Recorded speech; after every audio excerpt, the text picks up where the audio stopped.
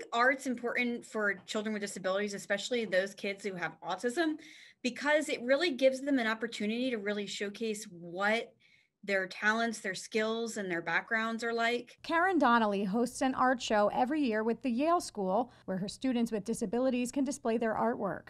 Because of COVID, this year's show had to be virtual. The art show this year, we did it on a platform called artsteps.com, and we were able to create a virtual art gallery for our students to showcase all of their beautiful artwork.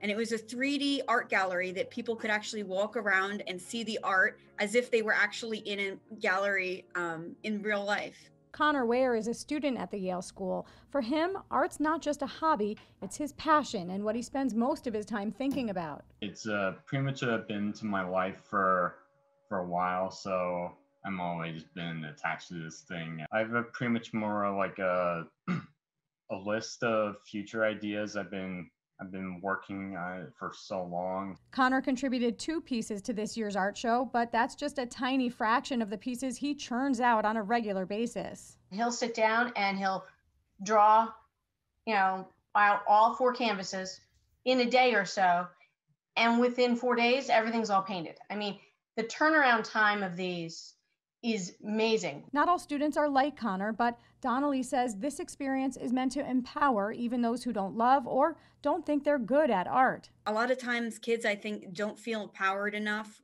in themselves, and I think that art is a terrific outlet for them to express themselves for who they really are. What do you see in your students when they see their artwork displayed on a wall? It gives me so much pride to see my students' artwork up on the wall. And when I was having my students look at it, they were mesmerized by not only the ability to walk around an art show, but to see their artwork hanging up in a space that looked like a professional art gallery. So how did Connor feel seeing his artwork displayed? I didn't have time to look at the art show thing because I was a little busy with something. So, but you were creating more art. But Mom's a different story. I thought it was amazing.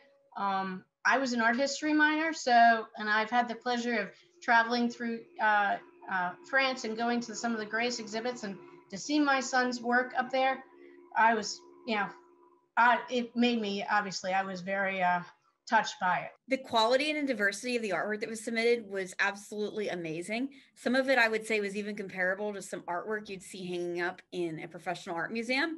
And some of it was just more expressive.